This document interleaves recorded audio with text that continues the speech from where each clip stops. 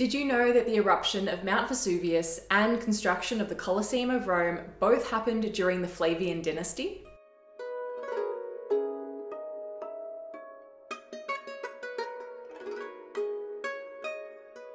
Hello and welcome to World History Encyclopedia. My name is Kelly, and today's video is all about the emperors of the Flavian Dynasty who stabilized Rome after a time of chaos, and are the ones to thank for the long-standing Colosseum of Rome.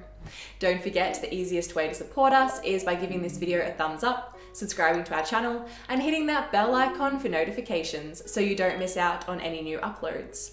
World History Encyclopedia is a non-profit organisation, and you can find us on Patreon, a brilliant site where you can support our work and receive exclusive benefits in return. Your support helps us create videos twice a week, so make sure to check it out via the pop-up in the top corner of the screen or via the Patreon link down below. The Julio-Claudian dynasty was founded by Augustus Caesar and ruled Rome from 27 BCE until the last of the line, Nero, committed suicide in 68 CE.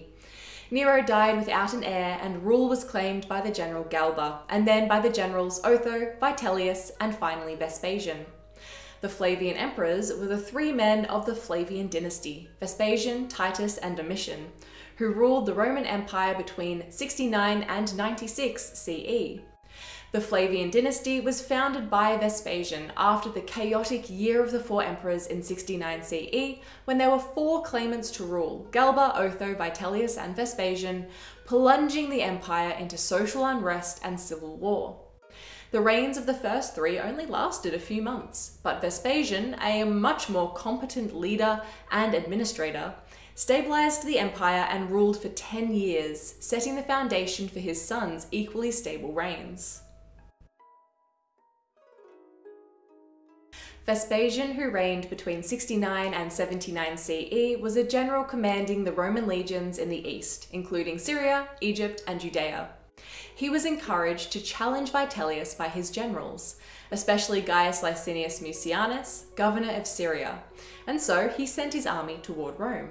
His general Marcus Antonius Primus defeated the army of Vitellius at the Second Battle of Bedriacum in October of 69 CE, and Vitellius was killed by a mob in December. Vespasian was declared emperor on the 21st of December 69 CE. Administration was first handled by Mucianus and Vespasian's son Domitian, because Vespasian was still in Egypt and did not arrive in Rome until 70 CE. His other son, Titus, assumed command of the armies of the East, who fought in the First Jewish-Roman War of 70 CE. This conflict was not the only uprising during Vespasian's reign, but is the best known, as it resulted in the destruction of Jerusalem.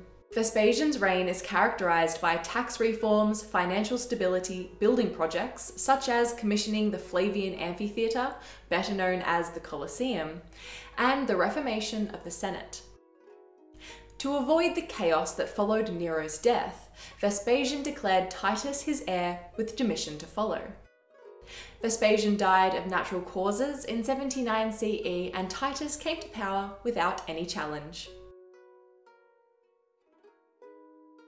Titus, who reigned from 79 to 81 CE, continued his father's building projects and finished construction of the Colosseum in 80 CE. The amphitheatre took its name from a colossal statue of Nero that stood close by and could accommodate over 50,000 spectators. The project was funded by the treasure looted from the Temple of Jerusalem after the First Jewish-Roman War, and it has been suggested that Jewish prisoners were used as slave labour in its construction. Titus's reign is also notable for the eruption of Mount Vesuvius in 79 that buried the cities of Pompeii and Herculaneum, the fire of Rome of 80 CE, the campaigns of the general Agricola in Roman Britain, and the revival of the imperial cult, which deified the emperor. He died of fever in 81 and was succeeded by Domitian, whose first official act was to have his brother deified. Domitian, who reigned between 81 and 96, honoured his brother further with the Arch of Titus in 82 and other building projects that also paid tribute to his father. He restored the buildings of Rome damaged or destroyed by the fire of 80 and continued the campaigns of the Roman legions in Britain and Dacia. His reign is often viewed as a continuation of Titus's, but was really quite different, as he had a more domineering and autocratic character.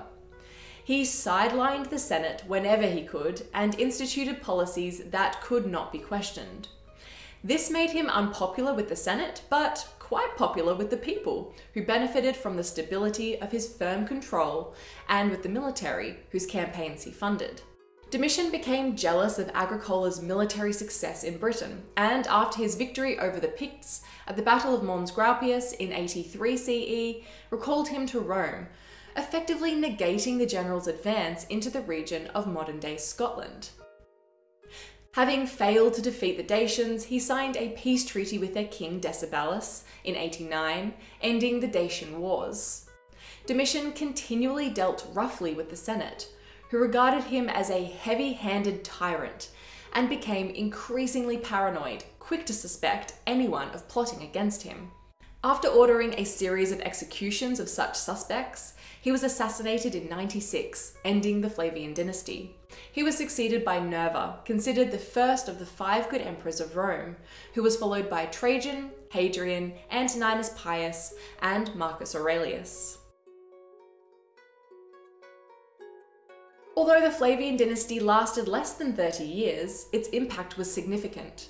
Vespasian, Titus, and Domitian stabilised the empire after the Year of the 4 Emperors, strengthened or expanded its territories, built lasting monuments, and restored many of the buildings and temples of Rome, and revived the cult of the emperor, which encouraged cultural unity among the people in regarding their political leader as a god. Among Vespasian's most significant acts was ensuring a smooth succession by naming his heir and the successor to that heir before his death. This policy of choosing your successor, though not necessarily a relative, would be continued by Nerva and his successors, and contributed to the kind of stability that allowed the Roman Empire to reach its height during the reign of Hadrian. Which of the Flavian emperors do you think was best? Let us know what you think in the comments below. If you enjoyed this video, make sure to give it a thumbs up and subscribe to our channel so you don't miss out on our new videos published every single week. This video was brought to you by World History Encyclopedia. For more great articles and interactive content, head to our website via the link below. If you like my shirt, you can find this design and a bunch more in our shop at worldhistory.store, or you can find a link for it down below. Thank you so much for watching, and we will see you soon with another video.